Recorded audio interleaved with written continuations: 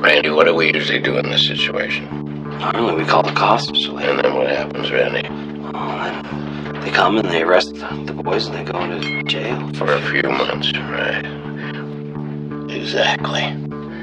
Randy, I got $100 here for groceries. I got $1,400 here for liquor.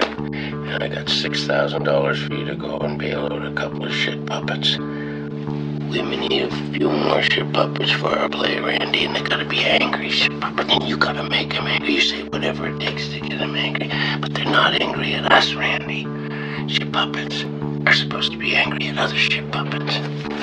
Take the bus. Listen, Mr. Lee, they could kill one another. Wouldn't that be nice? Yeah, but we can't be involved with murder. Exactly, Randy.